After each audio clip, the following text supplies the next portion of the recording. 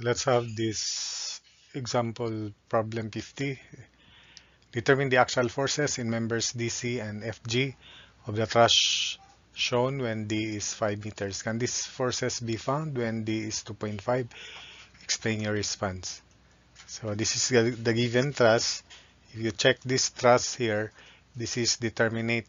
No? You compute the number of reactions expected.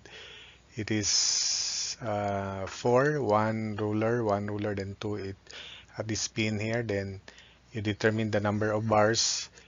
Then it should be equal to 2 times number of joints. So this is determinate. And when D is 5, it is stable. Then first, let's put the reactions, expected reactions. Although Cx is expected to be 0 because there's no inclined load. So that's part supposedly of the unknown reaction, so 4 supposedly. But we expect 0 reactions at horizontal reaction at C. Then these members are two force bodies, so then we will call the stress in BC as SBC and in DC as SDC. The slope is 5 vertical, 2.5 horizontal, so can be reduced to 1 horizontal, 2 vertical, then square root of 5 hypotenuse. So summation forces x equals 0, then we conclude that SBC equals SDC because they have the same slope. Then summation forces y equals 0 at C. Then we have R sub C plus 2 times SDC times 2 over square root of 5 times 2 because SBC is also equal to SDC. Then we can express SDC in terms of R sub C. It is negative square root of 5 over 4 of R sub C. Then having expressed SDC in terms of R sub C, we consider the whole system. We sum up moment about A so that we can express RE in terms of R sub C. So take note that these loads are symmetrically applied. So it's like 20, 20, 20, 60 acting at G. That's the external equivalent load. So R sub C times 5 plus RE times 10 equals 60. It's here. So 7.5. The moment arm is 7.5. If you compute the moments one by one, the result is the same as 60 times 7.5. So simplifying, RE equals negative of 0.5 RC plus 45. Then since RE is now in terms of RC, we section this uh, portion here so that we sum up moment about H equals 0. So considering right part of AA, right part of section AA, all forces here to the right, then these are the other members cut, FHG, SSHG, and SDH.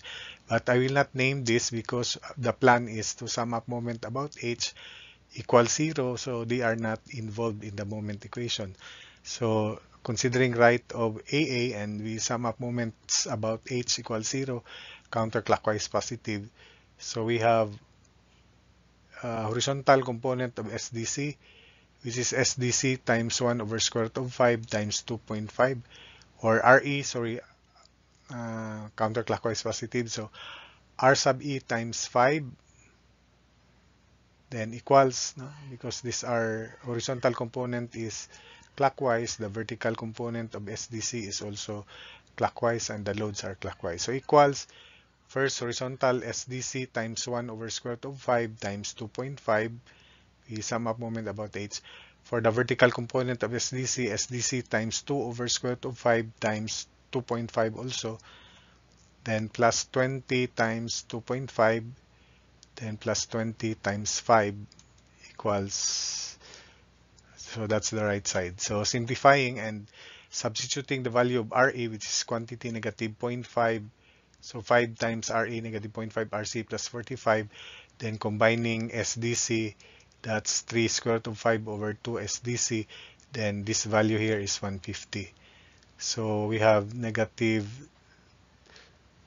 2.5 R sub C plus 2 to 5 equals, so substitute the value of SDC, which is negative square root of 5 RC over 4 into this equation. then plus 150. So simplifying, we have negative 2.5 RC plus 75, 225 minus 150 is 75, equals negative 1.875 R sub C. So from here, we can solve R sub C. R sub C is equal to 120 kilonewtons. So knowing R sub C, we can now compute stress in DC from this expression here, negative square root of 5 over 4 times 120. So since it is negative, DC is compression. So SDC is 67.08 kilonewtons compression.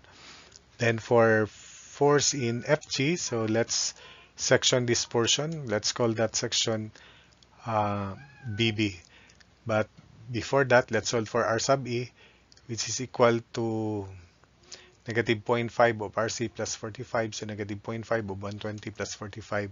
R sub C is negative 15 kilonewton, so it should be downward. But let's just assume it is upward, but the sign is negative 15. So let's section this part BB so that we can solve FG. So these are the involved forces. We have SFG and this member here. All these two members are not named because they pass through D. The plan is to sum up moments about D equals 0, considering forces to the right of BB. So they are not involved in the moment equation, so that we can solve the stress in FG.